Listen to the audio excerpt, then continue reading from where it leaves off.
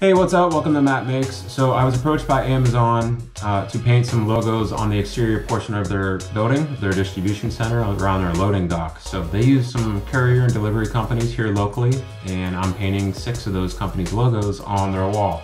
So in order to do this and keep it looking professional and super clean, I'm gonna use a Pounce Pattern. If you don't know what a Pounce Pattern is, stay tuned. I'm gonna show you how to do this. It's real easy and the results are really, really awesome. So check it out.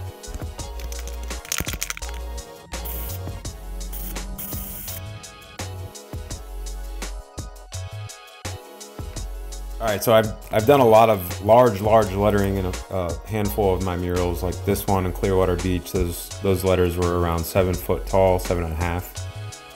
And I did this with a traditional grid method. This was a 90-foot wall in Inglewood. These letters they ranged from 8 foot to 10 foot tall, and I also used a grid method. Just a lot of measuring tape, a lot of masking tape, and drawing lines with a straight line edge. And then to the Atlanta Braves spring training stadium, where I actually used an overhead projector and basically just traced right over top of the lines that were shined up on the wall. For this one, I can't do any of that because the background of all these logos has to remain the color of the building. So I can't go drawing lines on the wall for a grid. And I can't have a projector up in the lift with me shining on the wall because I have to do this during the daytime. So I'm gonna use a Pounce method. So I'm gonna pull up my wife's business logo here for an example. So let's say you have a logo that you want, or design, or lettering, or whatever. You can go as small as this. You can print it out on your desktop printer. Take that piece of paper, you want to lay it on something soft, kind of like a carpet, a piece of foam, like a yoga mat type of thing, or some cardboard is what I like to use if I have the ability to, if I have enough cardboard big enough. So then you take a little Pounce tool here, and you can buy these on Amazon, or you can buy them at hobby shops or craft shops, and it's just a wheel with a little metal spikes on it, and they just puncture the paper as you roll it across the paper. So there's a little test line, and then what you're going to do is just carefully take your time and use these Pounce wheels and follow every line on your design and poke through that paper. If you look close, there's tiny little holes that are punctured through the paper, and that's how you're going to transfer the image to the wall. So you can see the light shining through those now. So for me, I have to go way bigger. These logos have to be at least 4 foot. That's what they recommended for me at Amazon. They wanted something around 4 foot. So I had this little projector here. It's just some cheap, generic projector. It's just good for me doing small little images on walls, nothing huge. So you stack up some chairs, some stools, or whatever you got to do to get that projector up high enough to shine it up on your wall. So typically what happens is when you put paper up on the wall, you take a pencil, you trace the image, take the paper off, lay it on the floor on your cardboard, and use your Pounce wheel and roll over the lines that you just drew. But since I want to skip that step, I went ahead and put some packing foam up on the wall, two layers thick. I laid my paper on top of that, taped it there, shined the image onto the paper, and then started Pounce wheeling the image right on the wall rather than drawing it with a pen, taking it to the floor, and then doing it. So I'm just skipping a step. So I'm gonna go ahead and use this method from now on. Saves a lot of time, and I can just trace the image right there from the projector. Now there's other ways to do this. You can take your image to a print shop who can print on 4 to 5 foot wide paper, have them print out your image, and then you can use the Pounce wheel to follow that image on the paper. Or if you have a projector like this, you can do it at home and you don't need to have a print shop print out the paper for you. So I'm gonna go ahead and speed this up. It's a lot easier with 2 hands to get a lot more of a steady rhythm. It's hard to go around some of these tight curves with the Pounce wheel, considering it doesn't bend. It wants to tear the paper when you go around tight curves. So you gotta work with it and get a little practice. But I'm just gonna follow over every letter here. These thin ones, I'm just going one line. The bubble letters here, you want to actually follow around the whole outline. And this is kind of the way it looks afterwards. For me, I'm not worried about it being super precise because I can clean up those letters once I get them up to the wall. So let's head over to Amazon and get started.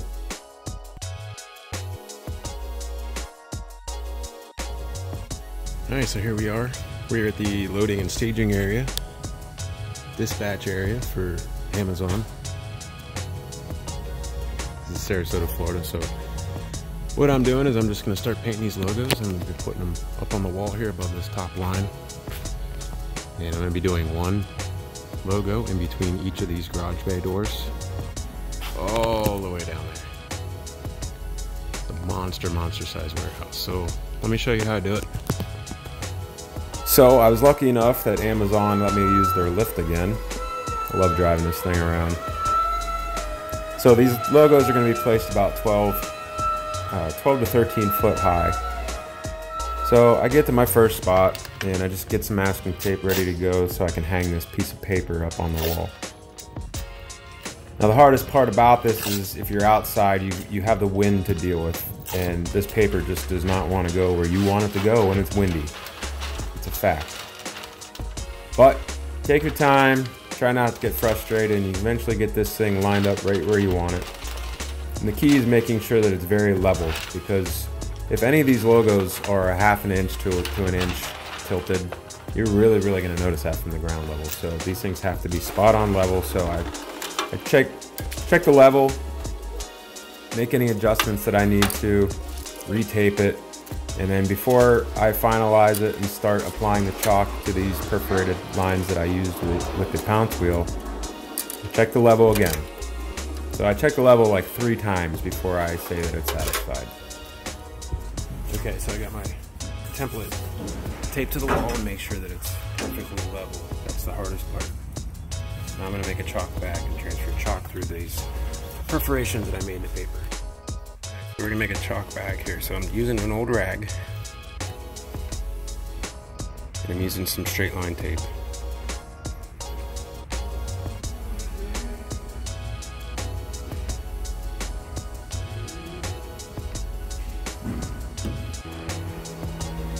Alright, once you got your chalk and your rag, just drag your corners into the center here, and then you just throw some masking tape around that, and then it creates a little pouch for that chalk to sit into.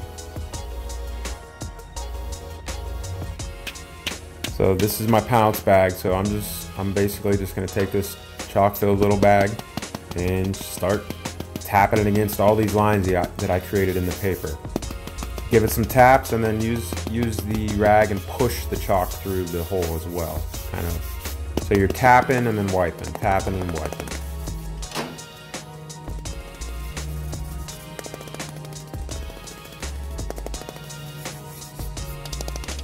So this takes a little while. Take your time, really we've got to make sure that chalk transfers through all those little holes. Now you can practice with the Pounce wheel to get a good feel for how much pressure you need to create the size of hole that you need. But really you don't need much of a hole at all. So before I'm done, I pull down a corner and verify that those lines are showing on the wall behind the paper. And I just keep it going. And I'm just going to speed this up, finish out this first stencil here, and then what I'm going to do is pull the paper down off and show you how it looks once it's on the wall. I'm using a light colored chalk like this bright fluorescent orange because it's going on a white wall. I don't really want this chalk to be super visible. I want it to be light enough that I can wipe it away when I'm done if there's any that I didn't get to cover. So as you can see, the lines are very faint and thin, but that's all I need.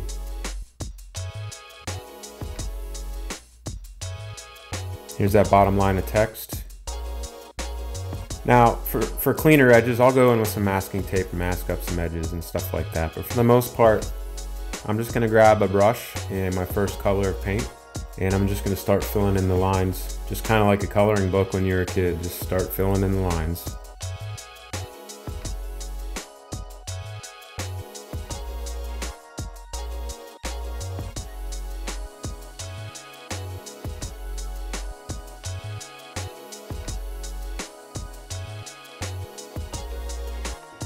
So here's that logo finished up. You can see how the Pounce pattern allows you to really have the logos super precise and to scale in the way they actually look.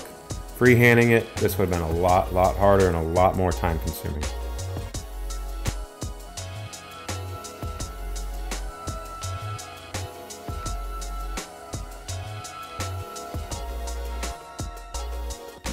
So this is the second logo. I went ahead and just kind of jumped through some of the first steps of hanging the paper up again. You get the gist of that, but you can kind of see when it comes to shapes like stars, which are very hard to draw, the Pounce pattern really makes it a lot easier, and I'm just going to work around these stars and fill in these colors. Now this wall is textured, so it is hard to get a nice clean edge, but just take your time and use a small brush wherever you need, and when you step back from it, it's a nice clean edge and looks professional. Then here's the third logo I did, Optimal US Logistics.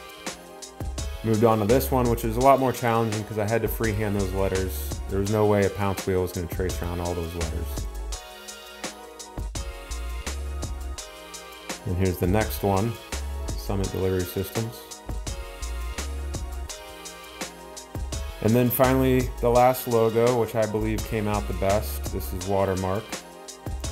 So as you can see, the Pounce pattern helps out a lot. You really don't have to have any artistic skill. You just have to have the know-how of the beginning to end process of Pounce patterns. And if you like what you saw here, give me a like and a subscribe. Maybe share it if this is going to help you or your friends out. And join me on the next video coming up soon where I make something else and show you how I do it. Thanks for watching.